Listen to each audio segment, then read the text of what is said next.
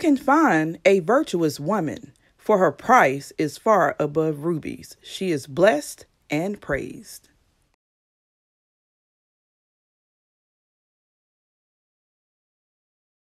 God bless you guys. Welcome back to Twist and Shout. Of course, I am Shar. And I would just like to say that, Lord, I truly thank you. I thank you. I thank you, Holy Spirit, for this opportunity, because I feel like this is going to hit home for someone. And I want nothing more but to do the will of God. And I'm so in the spirit right now, y'all. I hope I don't cry, because Lord have mercy. Then I'm the type that cries and can't hardly talk. So Lord, be with me and strengthen me. Listen, I need you to go over to Galatians chapter 5.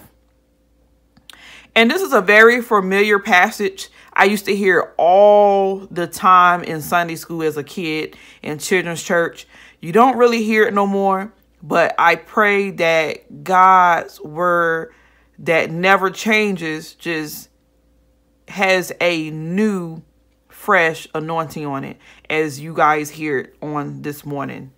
So I'm just going to go ahead right into this, because I feel like this may get a little lengthy, and y'all know I try to keep my stuff 15 minutes and under. But Father God, in the name of Jesus, Lord, we thank you. We thank you for waking us up. We thank you for putting us in our right minds, Lord. We thank you for the opportunity to come before your name and proclaim that Jesus is Lord. Lord, we ask that you open up our eyes, that you renew our mind and our hearts, and any unclean thing that's in us, Lord, we ask that you remove it. Lord, we ask that your will be done over our lives. In Jesus' name, amen. So I'm going to go ahead and read into this. Chapter 5, Galatians, verse 13 says, "You, my brothers and sisters, were called to be free, but do not use your freedom to indulge the flesh. Rather serve one another humbly in love. For the entire law is fulfilled in keeping this one command: love your neighbor as yourself. If you bite and devour each other, watch out, or you will be destroyed by each other." Verse 16, "So I say, walk by the Spirit, and you will not gratify the desires of the flesh. For the flesh desires what is contrary to the Spirit, and the Spirit what is contrary to the flesh. They are in conflict with each other, so that you are not to do whatever you want. But if you are led by the Spirit, you are not under the law.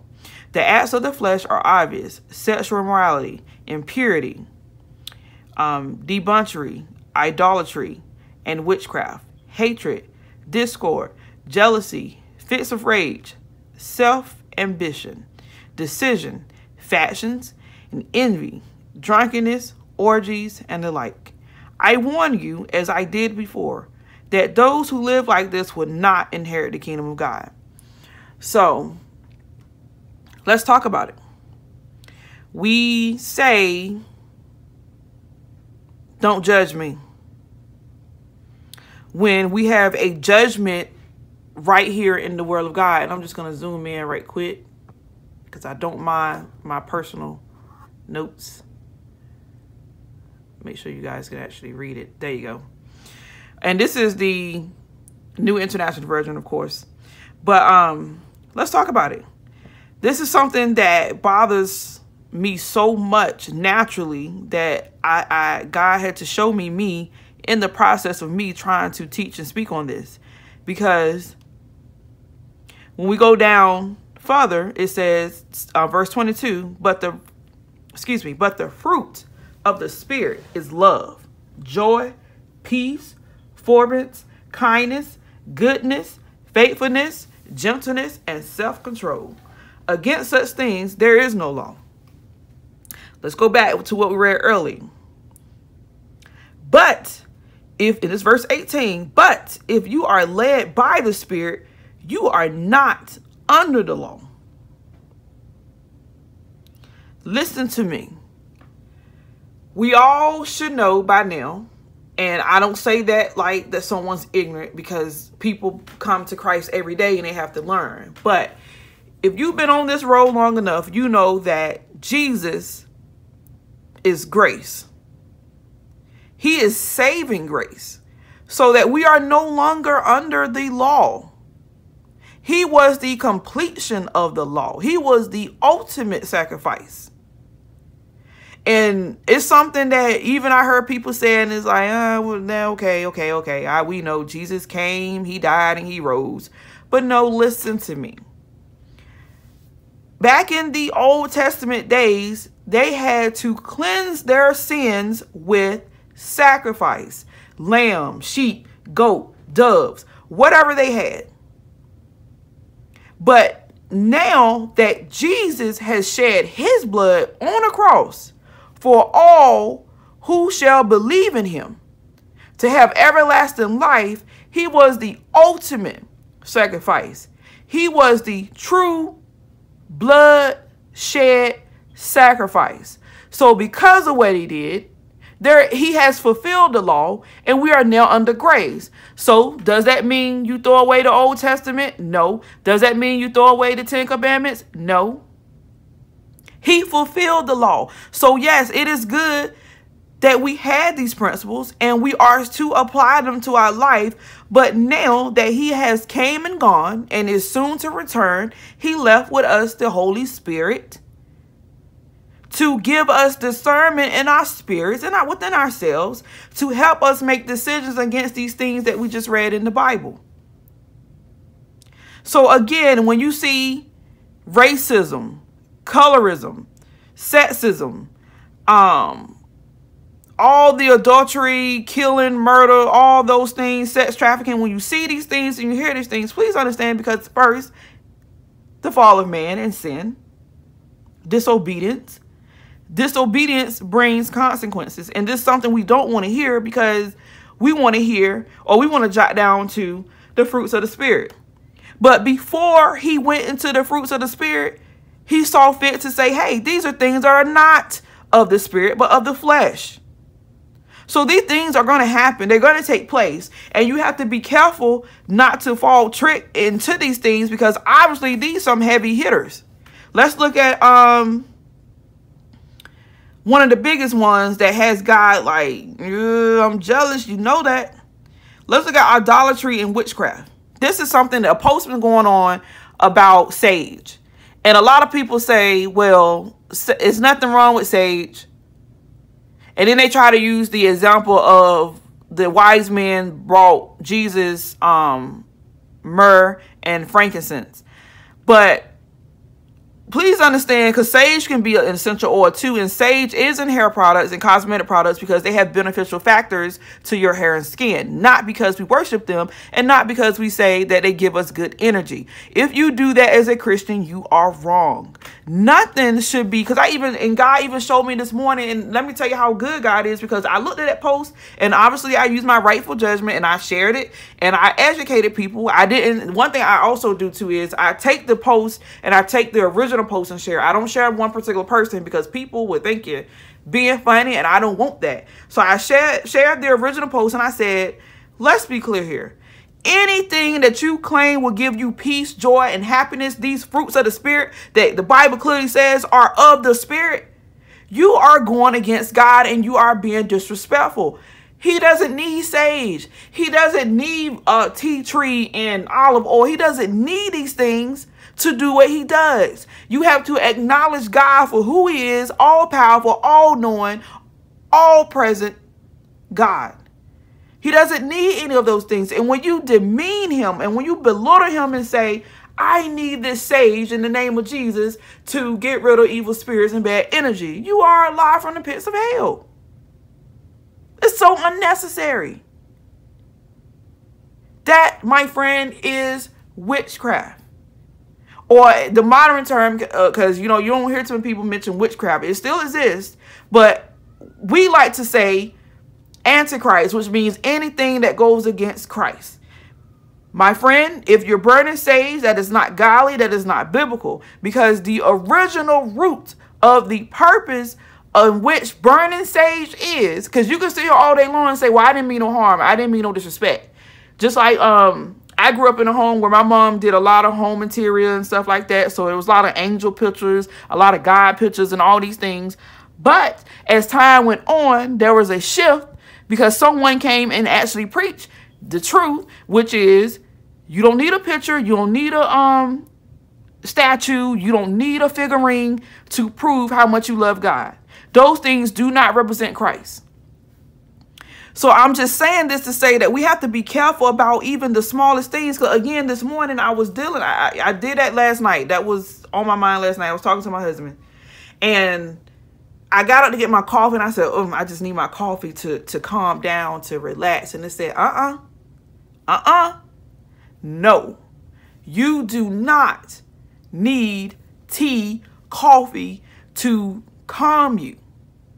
Because when you go into therapeutic and yoga and all this stuff, these things are the new age Christianity that's saying that material things can cope and aid in your Christian walk. And that is a bald-faced lie. We have to be careful about what we say. And like I said, I had to repent. I'm like, Lord, I'm so sorry.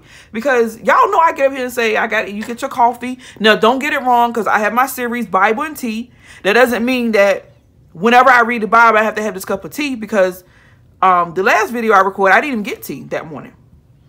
And I got some this morning, as you can see, but I barely finished it. And listen, God had to say, be careful what comes out your mouth, because you become dependent on these things, and then it's like unnecessary to cope with the word of God. And you don't need anything but God, because when you read to God, the Holy Spirit will talk to you through the word of God. So such things, idolatry and stuff, like the material, the figurines and stuff, the symbols of the cross and stuff, do not be deceived and do not be indulged in those things. Like everything in moderation. Hatred. Oh boy, we don't want to hear about this. But listen, if you scream Black Lives Matter, you are actively participating in hatred. Let me tell you why. God made all of us. And this is one thing too, because I even had to repent for my video about saying, you know what, go out and march and for George Floyd and everybody else. But God had to deal with me and say, wait a minute. Because if you scream that name, you make sure you have the same energy screaming somebody's name who is white. And guess what? We don't, and we didn't. So we had to repent and say, Lord, please forgive me, because that is not Christ-like. He died for all of us. The white, the mixed, the Puerto Rican, the Asians, the Haitians, the Jamaicans, everybody. He died for all of us. And if we can't scream that somebody's lives matters for this person, we shouldn't be particularly singling out this person. Justice is justice. And guess what? Vengeance is mine, said the Lord. So in all of that, we have to be careful. Discord, jealousy. Oh, we don't want to talk about that. Fits of rage. That's something that we all have to work on, because think about what is contributing to our rage. Is it a bad relationship? Is it this thing with the Black Lives Matter? Is it politics? Is there anything that raises your momentum to just rage? Like just, I gotta say it and I gotta get it out. Repent now. Selfish ambition, which is simply whatever your desires, like say for example, when I'm speaking this word, I make it clear that, because y'all know YouTube pay us. Everybody should know that. But listen, that money, that little chat gives me gas money and might get, I don't know, a pair of shoes or something. It's not that deep.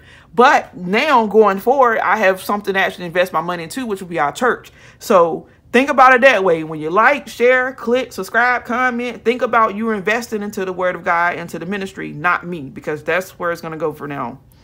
But you want to be careful what you, like if I came up here to just catch the next best thing about what's going on in the world and just say, okay, God, I'm going to bring this forth like you gave it to me. No.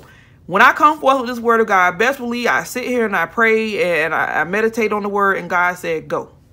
That's what it is. Not for financial gain, not for likes, not for shares, but as a result of the likes and shares, the ministry goes. So let's not get it twisted. I'm not saying those things are bad, because when you grow something, the word gets out to more people.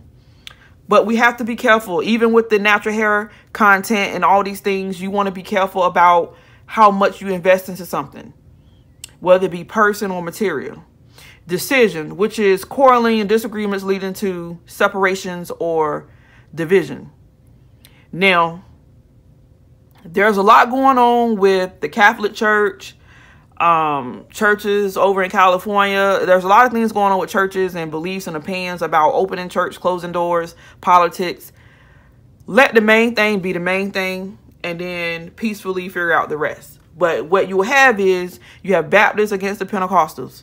What is that really? Because from what I've seen as of lately, you can't tell the difference besides order, which me and my husband is a big fan of order. Like, we do not believe in people walking around and talking and raising up, going to the bathroom while the person is speaking. I feel like it's very disrespectful and very distracting. Now, do I say you have to go to the tree and kumbaya because your ancestors did it? Because that's one of the things that's a complaint about the Baptists is they're stuck in tradition. I say, if it ain't hurting nobody, okay, do that. But don't make it seem like everybody should do that or everybody should not do that. Like I said, if it ain't putting nobody in heaven or hell, just relax on it. Envy, drunkenness, orgy, and the like. My. Envy is a horrible thing. Let me tell y'all something. I have experienced the most envy for no reason. Well, I'm sure they made up a reason in their mind. But listen, it could be something as simple as having hair on your head, being a dark complexion, having even skin tone, having a certain shape, how you look in a certain dress. Man, envy can come so quick and so fast from a number of things and have people looking at you funny and not talking to you. And you're like, what did I do to you? But you have to take it with God, because naturally myself will be like, man, what did I do? What's your problem? But we have to remember to put it in the Lord's hand and not try to take on those problems ourselves. But I just had to come in here and share this with you that the Holy Spirit showed me. Y'all, listen, we quit to say that we need to display love, joy, peace, forbearance, kindness, goodness, faithfulness, gentleness, and self-control. But listen, let's zoom down to self-control. How often do you hear about that? And think about all the addictions and all the things that have some Christianities or some Christians in this world. Like, one of the biggest things is molestation, like men ministers messing with boy ministers, men cheating on their wives, and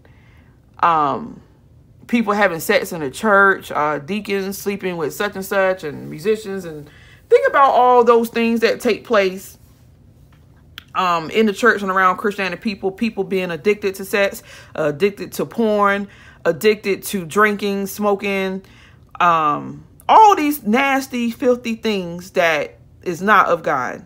Think about all those things. And trust me, it's way deeper than you think. Because even Kirk Franklin came out one time and said he was addicted to porn. And that was a struggle for him. And mind you, usually those kind of struggling stuff, they don't die. Like, you may have some spells where, okay, I'm good. Then you fall back. We all know, like, crack, coke addiction, and the people who claim to be of God. And I feel like we look at it completely wrong. Because we say they must not have enough Jesus because they have an addiction. How crazy is that when Jesus said in chapter 5 of Matthew about the sick, the brokenhearted, the downtrodden, like, blessed are them, because they're fighting, and they're fighting a battle every single day. We don't get to see it. We don't get to participate in it. We just see the sin. We just judge the sin, but we don't know their story and we don't know their pain. Only somebody who has experienced these things can actually sit here and say, man, I know what you're talking about. Like I told y'all, I can tell you about being poor because I've been poor all my life. I can tell you about self-control because that's one of the things I struggle with. Like I said, at one point, it was the Victoria's Secret pink. It was shoes, jeans. You can say Bibles now. And I, in the name of the Lord, that was me. Like, I'm getting these Bibles in the name of the Lord. And like I said, you have to be careful with the journaling and the Bible because it gets addictive, and it gets addictive quick. And usually those who have addictive spirits, it can go from one thing to another.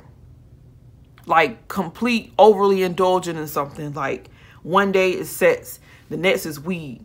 And I won't say that I was ever addicted to weed, but I felt like it was necessary. Like I felt like I have to do this. And I thank God, because that was one of those things I'm talking about. When I got married, I went cold turkey. And y'all, and you may say, wait a minute, Shar. Wait a minute. You were saved before you got married. Yes, I was. And listen to me. Let me tell you this right now. There is no such thing as a Christian smoking saint. And you may say, were you not one? And I tell you to your face, and I tell you over this prompter. Listen, I did not have both feet planted in my word. I did not have both feet planted on the straight and narrow. I had one foot over here and one foot over there. And God had to deal with me accordingly. Self-control is serious, y'all. It has something to do with how you spend your money, what you invest in. Because the same person that can say, because God showed me this too, said, wait a minute. I can't see nobody spending $300 on weave, but I'm pretty sure my Bible collection, it goes beyond $300. So just because yours doesn't look like somebody else, don't make it right. And don't make it necessarily wrong either. But please understand that self-control, if you focus on that just a little bit more, then maybe some of the other, because love comes with it. You are to love. You are not to ever love. But oftentimes people want out of people what they don't get. Y'all need to love on me while I'm sinning. Y'all need to be kind to me while I'm sinning. Y'all need to be faithful and loyal to me while I'm sinning. Be gentle with me. But wait a minute. You know this joy and this peace, right? You can't get that from man. You got to get that from God. So this self-control can actually help eliminate a lot of, think about idolatry and witchcraft. You can control what you buy and what you invest into and what you worship. Just leave it alone. Put it down. Listen to the word of God. Hatred. You can control that. But you actually got to pray and ask God, look, help me to not be hateful. It really could be that simple. Jealousy. Lord, help me not to be jealous of no one and help others not to be jealous of me. Fits of rage. We don't want to control that because we quit to justify.